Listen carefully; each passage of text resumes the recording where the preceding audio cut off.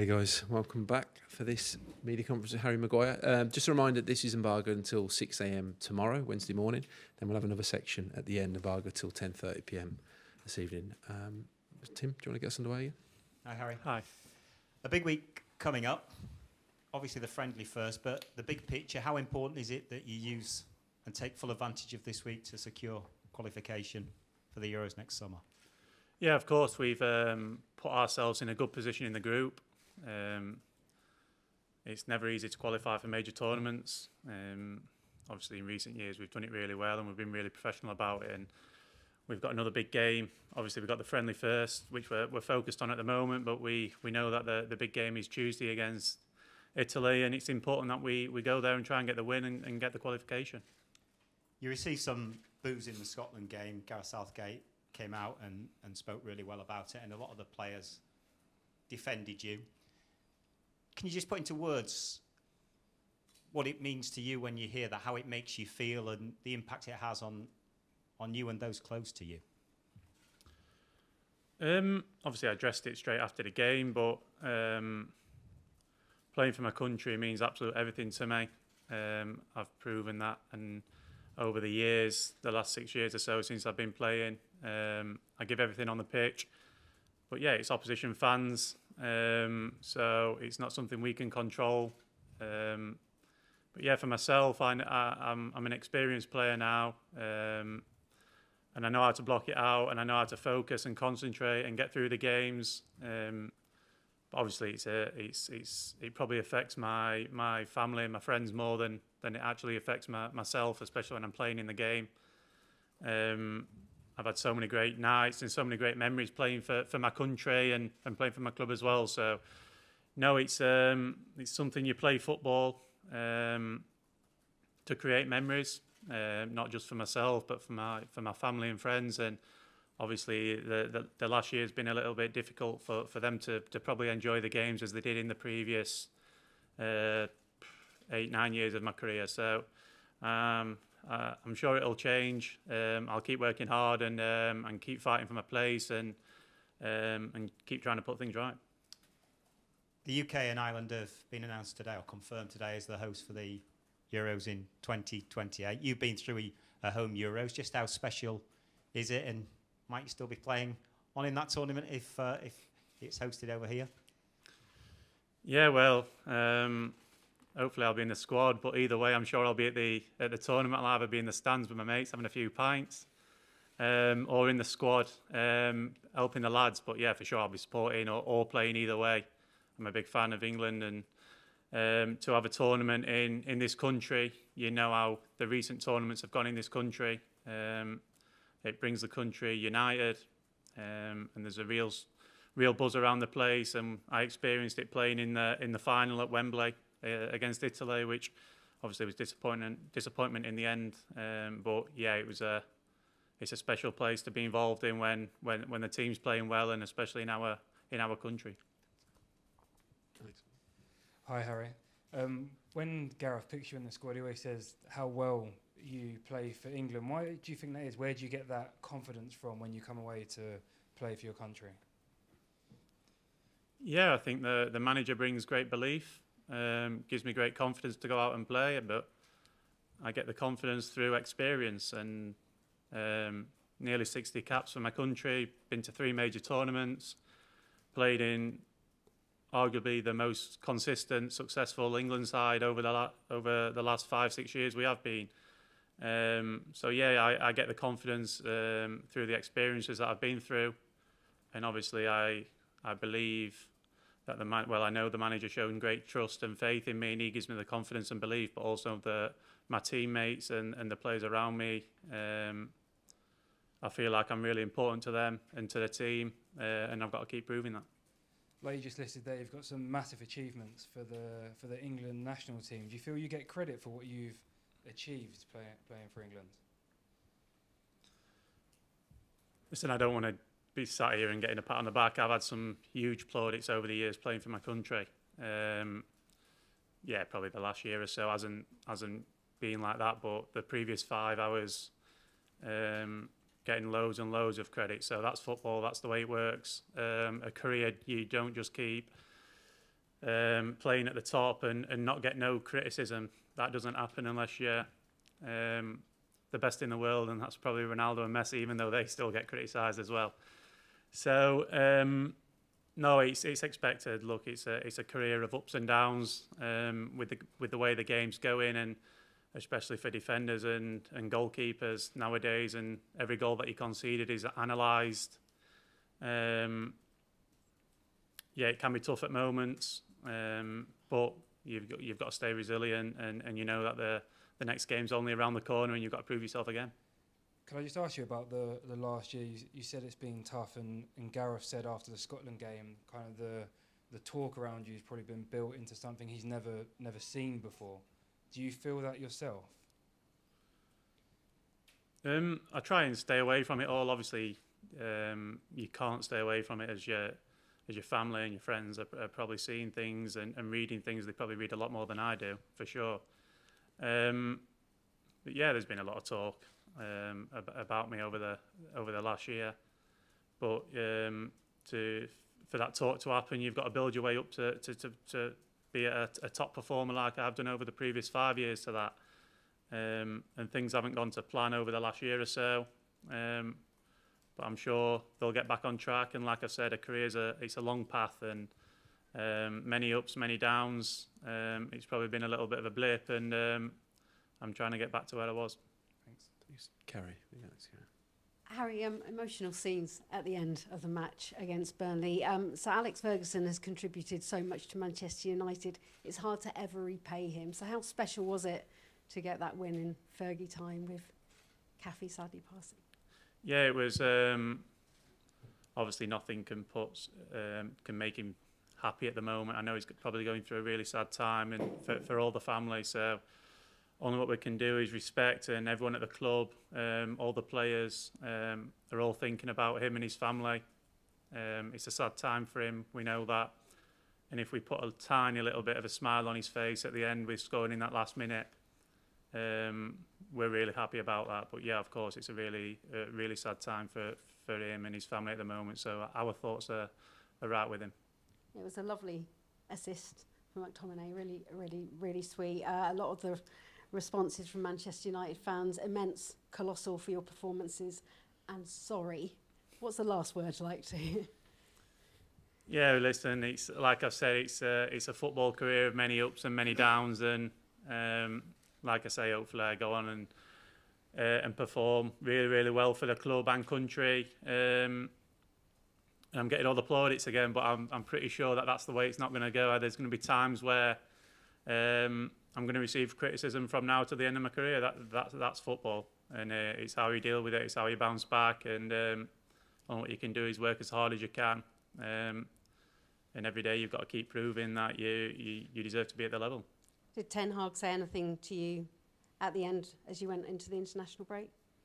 No, he just said really well done, really well played in the dressing room at the end to me. So no, I was pleased just to help the lads. I know it's been a difficult start to the season at this club. The spotlight's always on you, and when you don't win football matches, the pressure piles on, and it was really important with the break coming up, and we know how important the result is before the international break, and how it can bring the feeling towards the club. It was really important that we got the win. I know we left it a little bit late, but yeah, it was really important for us as a group of players to get that victory. Boyhood Man United fan, big Beckham fan. Have you watched the documentary? Yeah, I've watched it. Yeah, I think obviously a lot of people are speaking about me at the moment, but obviously to see what he went through and the resilience that he's shown. And yeah, he's been a big role model of mine ever since growing up in the playground. Whenever I took a shot or a free kick, I was always David Beckham. But yeah, it's a great watch, and yeah, one that I really enjoyed, but also one that he really inspired me on. Would you like to have a conversation with him about that, about how he got through it? Yeah, well, I actually spoke with David about 3 weeks ago after the Scotland game. He got in touch with me, so it was really nice of him, and I really appreciated that. And I think a lot of people, England fans certainly, were worried over the summer that you were staying with Man United, may not get the match minutes that they'd like you to see. How much was that decision the boyhood fan and the player? How much do you believe you still want to win everything with United? And can you see that happening? Well, ever since I joined Manchester United, only what I wanted is for the club to grow and for the club to get back out how it should be and be successful. So I've had 3.5 years as captain. I've been there. This is my 5th season. And ever since I stepped through the door, I wanted the club to be a success. And that's even in the last year or so when I haven't been playing as much as I'd have liked. But of course, I want to play minutes. I want to play football. That's why I play the game. And hopefully I can start to get the minutes and continue my career at Manchester United. It's World Mental Health Week. I couldn't think of a better time for you to be able to give us some of that advice that Beckham gave you after the Scotland game. Yeah, I think obviously it's not just me. Look, I don't want all the spotlight on me about World Mental Health because everybody, whether you're a footballer or not, you have challenges every day. And like I said, we're in the spotlight, but every day people wake up with mental health, and whether it's going to their own job, which could be anything. And yeah, it's tough. It's about speaking out, getting support, and speaking to your loved ones really. And I'm lucky that I have great family and great friends around me. Is that what David said? Go to your family? Can you give us, I don't want to take a personal conversation away from us, but is there anything you can reveal? No, listen, I think if you watch the documentary, David explains a lot of how he dealt with it, and I'm not going to go into a personal conversation, I must say. I understand. Thanks, Kerry. Pablo next. Just bringing it back to 2028, I think a lot has been made of the fact that with 5 host nations, England, won't be guaranteed automatic qualification. Is that a bit of a daunting prospect, the fact that you will have to qualify for your own home tournament? Yeah, like I said, qualifying for a major tournament is tough. But also, I think you've got to look at it on the positive side. If we don't qualify for the major tournament, we're not really there and ready to compete to win the tournament. This nation now has been successful over a 10-year period that we now got to start looking at winning these tournaments. And if we can't get out of the group of qualifying, we don't deserve to be there. But yeah, of course, it'd be a nightmare scenario. But on the other hand, we've got to play with great belief and great confidence that we can get out of the group and qualify. And that's what we'll be looking to do. But of course, my eyes aren't really on the 28 at the moment. We've got a big Euros coming up next summer, and one that we're looking forward to. Obviously, 2028 is a long way away, and there will be players involved in that tournament that we haven't heard of or seen, but you might have, in Manchester United or in England. When you look at the youth talent coming up, are you encouraged by what you see? Yeah, it's incredible. I think the squad that we've got now has got a lot of senior players who's been through a lot for the country and been to 2, 3, 4 major tournaments. But also we've got some amazing talent, and I think everyone knows that, who watches the Premier League week in, week out, or even watches La Liga now Jude's over there. But yeah, it's we've got some young players coming through, but young players who actually have played a lot of minutes and a lot of experience in big games. So I'm sure come 2028 we'll have whether I'm in it or not, we'll have an amazing squad to go and compete in the tournament. A lot's also been made about how players coming up now are different to when they sort of, say, 10, 15 years ago. Are you still seeing changes in the way players are developing now? Yeah, you can say that, but I think the thing with football is that football develops every 3-4 years, maybe even less now. The game just develops and changes in ways in terms of formations and styles and what players are asked to do. And I think that'll develop again in the next 4 years, come 2028, whenever it is the Euros in our country. So, yeah, I think football has developed, but I think also football in general just develops and keeps progressing. And different styles and formations and things. So I think footballers need to go with it, otherwise they'll not have a career. Thanks, Pablo. Faye. Hi, Harry. Nice Hi. to see you. Just going back to that David Beckham conversation, I know you don't want to divulge what was spoken about, but firstly, how did the call come about? And secondly, how much did what he said to you actually help you? No, it meant everything. I've spoke about throughout my career that David Beckham is someone who I looked up to and I watched when I was a young boy. Unfortunately, I didn't end up on the right wing and scoring and assisting as many goals as he has. But yeah, he was a big role model when I was growing up, and no, I think it just shows how classy he is to reach out to me and to message me, and no, it's something that I really appreciate, and yeah, it was touching, really. Yeah, there was no social media when he was there, and I've watched the documentary and the reminder of it. It was actually quite horrific what he suffered, and the past year for you has been really difficult to, I'm sure, for your family and friends, as you said, to watch. But what was he able to say to you in terms of your resilience, or make you feel, you know, what am I trying to say? Trying to say, how did he fill you with confidence that you're being resilient in this moment? Yeah, like I said, I don't want to go too much into the conversation, but the main, what he did is he reminded me of the career that I've had today and the big moments that I've had in my career. And I think, like I say, when you're going through tough moments, you've got to think on past experiences and past memories and where you've gone in your career and what you've been through. And every career, like I say, every career is so up and down, and especially when you reach what I've reached in terms of being the captain of the biggest club in the world for 3.5 years, and he's been in that position, and he knows what it's like. And obviously, I watched the documentary, and I couldn't believe how much he went through at the time. So yeah, I know in the documentary Gary Neville speaks a lot about how resilient he is and as a person, and no, I think he's been a huge role model for many footballers growing up, especially in my era. Just one last question. It's on Mark Gay. He speaks so highly of you and John Stones and talks about the incredible partnership that you both have. Obviously, with John out injured in the last camp, he was given an opportunity. He's clearly England's future going forward. What qualities does he have that you can see in him as a young player coming up? Yeah, listen, Mark has done amazing. I think he left Chelsea at an amazing time when he needed to go and play football. I think you think of Mark and you watch him play, and he doesn't look like a young boy playing football. He's experienced. He's the captain of Crystal Palace, and he plays with great experience for a young lad who's going to have I'm sure a long career in the game. He's got all the attributes he needs to be a success as a centre back.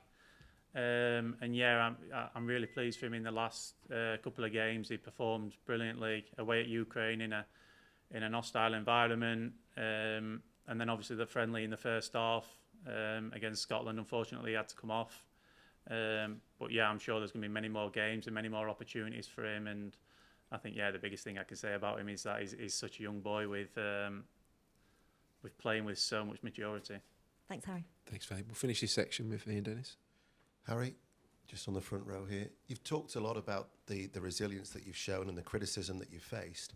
The flip side to that, of course, is at Hampden. There were 3,000 England supporters who never stopped singing your name. I remember being in Guimarães in 2019 when they were singing your chant, the England supporters. So therefore, how much are you looking forward to playing 2 games at Wembley with the backing that the England fans have given you? Yeah, I've spoke about the England fans ever since I made my debut. Lithuania 6 years ago, I think it was, maybe more. They've been amazing with me. Unbelievable. The support, the faith. People always ask me, how do I get the confidence and the belief to go out and play and do what I do? And yeah, the England fans are a big part of that. They, when the times have been tough over the last year, they've gave me that support. They've gave me that confidence that I deserve to be playing, and I can't thank them enough. And one day I'm sure I'll be in that stand with them, singing along with them. Do you subscribe to the theory that if you feel right mentally, you're a different player on the pitch? Because I've seen that mentioned today with it being World Mental Health Day. Yeah, of course. I think football's a real intense sport, and like I say, the spotlight's on everyone at the moment with the media and the social media. And mental part of the game is probably more important than the physical and the technical part of the game at the moment. You've got to make sure that you're mentally ready for what's to come. And the main thing is obviously dealing with the highs and the lows of the sport. And finally, you had the opportunity to go to West Ham to play regular football. The fact that you didn't do that, what was your thought process and the impact that potentially it could have on your place in the England squad in the summer? Regular game time. Yeah, of course. Regular game time is really important to me. It has been throughout all my career. The actual opportunity to go to West Ham wasn't agreed really between the both clubs and myself. So it wasn't just my chance to say yes and I'm going. It wasn't agreed between both clubs. So the actual opportunity wasn't there because we didn't get far enough down the line with it. But West Ham's a massive club. But like I said, my fully focus is still on Manchester United. I want to fight for my place. But of course, game time is really important to me. Sorry, there is one more in this section. Dan Kilpatrick. Hi, Harry. You said at the top it was more difficult for your family and friends to enjoy matches over the last year or so. I mean, how does that make you feel? And have they kind of considered even staying away from matches or kind of changing their habits during your sort of difficult spell? Yeah, obviously, like I've said, you play football for memories, for good times, for myself, but also for my family and my friends, and the tournaments that they've been to, and you'll probably speak to them and they'll say it's the best times they've had and the best times of their life. And obviously, the last year has been a bit tougher for them. Yeah, I'd say there's been times where they probably haven't been to as many games as they did previously, especially the away games. But I'm sure over my career they've had amazing times and they'll speak really highly of it. And I'm sure in the future, I've still got many more years left, they'll have some amazing times as well.